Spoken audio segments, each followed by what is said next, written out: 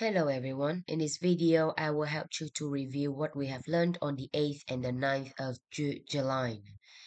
Trong video này chúng ta sẽ ôn tập lại nội dung bài học ngày 8 và ngày 9 tháng 7.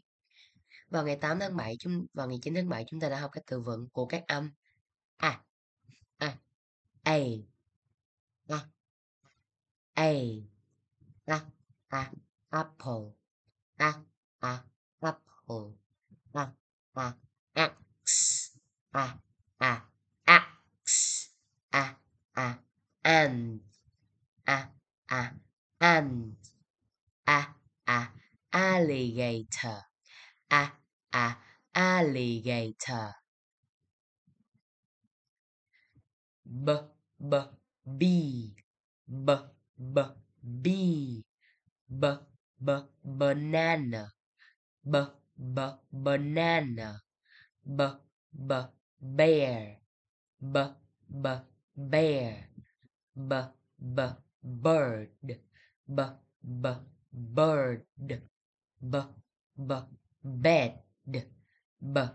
bird, bed, bed. Chúng ta cũng đã học các số number 1, 1, 2, 2, 3, 3, 4, 4. Chúng ta đã học hai mẫu câu hỏi. How many? Bao nhiêu? How many? Bao nhiêu? How many apples? Bao nhiêu táo? How many bananas? Bao nhiêu quả chuối? How many? Bao nhiêu? How many? Bao nhiêu?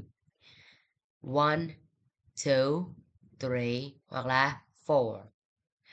Cái thứ hai, câu thứ hai. What is this?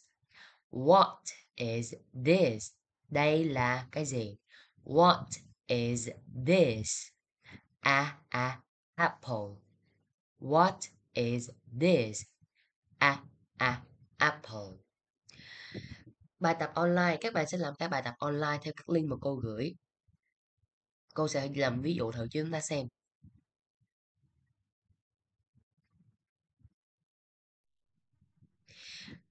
Đầu tiên, bạn sẽ bấm vào cái đường link mà cô đã gửi.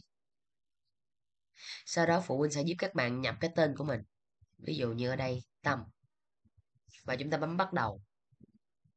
Đầu tiên, nghe và tìm các cặp tranh tương ứng.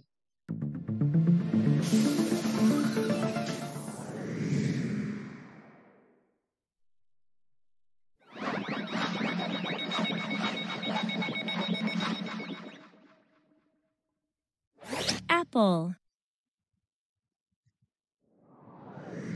apple, Rồi, chúng ta mở một bức tranh, sau đó chúng ta mở một bức bất kỳ. Rồi, nó không khớp với nhau. Again, next one.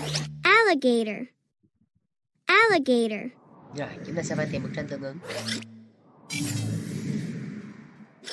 Rồi, trong thời gian 15 phút các bạn sẽ phải nghe và tìm cái bức tranh tương ứng với lại những cái bức tranh mà chúng ta đã có. Đó là bài tập thứ nhất. Sau khi chúng ta xong thì chúng ta sẽ kết thúc. Chúng ta sẽ bấm nộp là kết thúc cái bài. Bài tập thứ hai.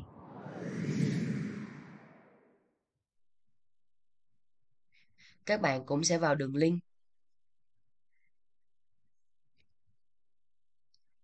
Nhập lại tên và bấm bắt đầu. Rồi, trong bài tập này đây là bài tập sắp xếp lại các chữ cái cho thành được cái từ mà chúng ta đã học.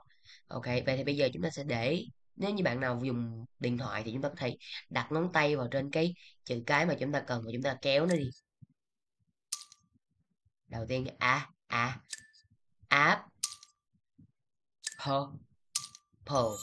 apple. Kế tiếp, this is an axe. Ok, và sau khi chúng ta làm hết cả 8 câu thì chúng ta sẽ bấm nộp để mình nộp cái bài làm này của mình về. And this is the end of the video. Thanks for watching.